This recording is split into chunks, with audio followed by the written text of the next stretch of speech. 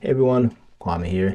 Today I wanted to talk about the Fujifilm XF10 and why I think it's a great alternative to the Fujifilm X100 line. So I've been wanting to do this review of the Fujifilm XF10 for a little while now, but I decided to hold off because I wanted to use it again. I hadn't used it in a while since I got the Ricoh GR3X, and I really wanted to just play with it and, form an opinion.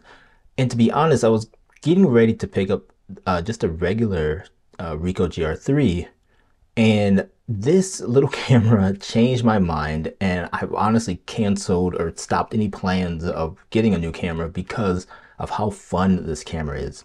So like the Ricoh camera, this is a APS-C sensor inside this tiny little camera body. Let's see, this will show up here.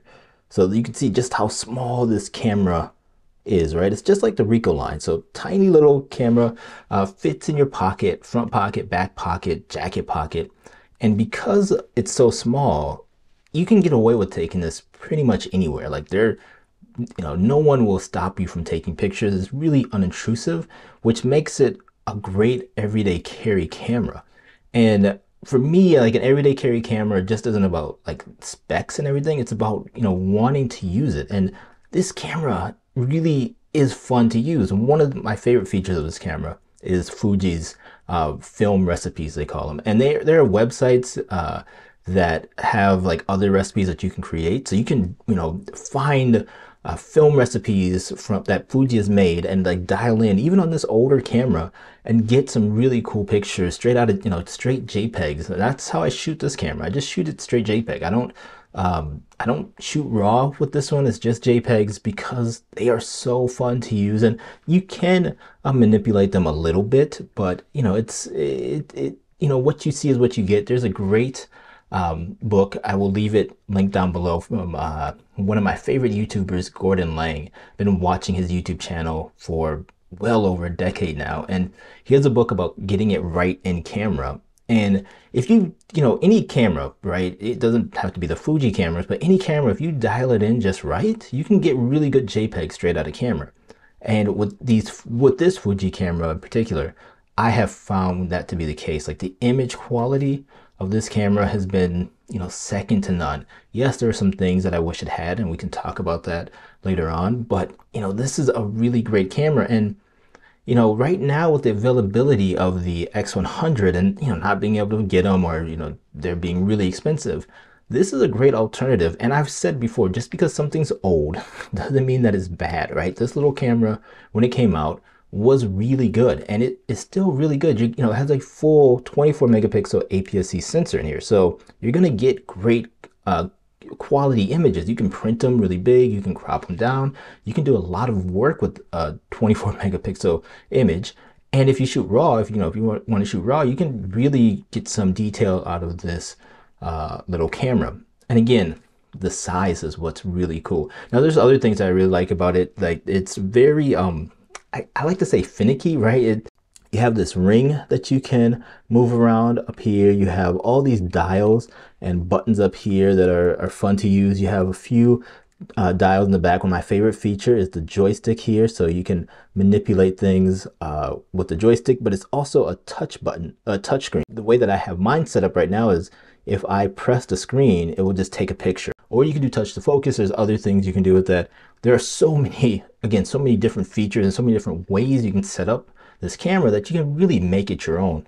And when I'm thinking about everyday carry cameras, or just cameras that are I don't want to say inspire you to take pictures, but are a joy to take pictures with.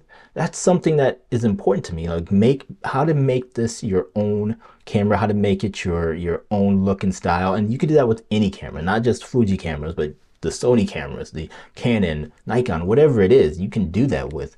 This is not a new camera, came out in 2018, but I do wish there was a couple features on here like image stabilization. Even though it's not on there, it would be nice to have.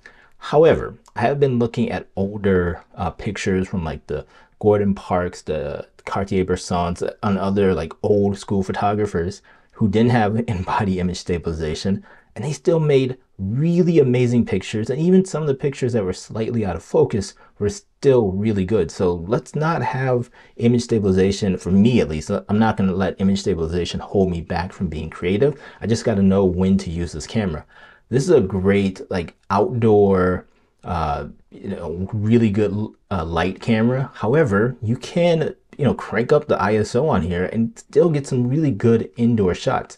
Everything that you've seen so far in the video from picture-wise have been straight out of camera JPEGs. Like, there's no raw images that I've been showing, and it's really, again, really good image quality. And that's, when it comes to cameras, that's all that matters to me. It's like the image quality and being able to capture memories. And a camera like this, again, this size, easily fits in the pocket, can easily take it everywhere with me. That's what makes a great everyday carry camera. Overall, I really do love this camera. It helps me really just capture everyday life. It helps me capture memories and things that, yes, I could use my cell phone for, but having this camera has just been a pleasure to use. Being able to get pictures off of here, you can, I think you can wirelessly transfer them over. I just have a little SD card to Lightning reader if I want to just hook it up to my phone real quick, or just throw them in Lightroom and edit them. Not even edit them, just organize them that way. Let me know down in the comments, do you have an everyday carry camera? Would you use an older camera like this as an everyday carry camera? Again, you're not going to lose image quality with this. There are some modern functionalities that would be nice to have, but not major things to have. But I would love to know what your thoughts are. Thank you as always for watching this video. I will see you next one. Talk to you later. Bye bye.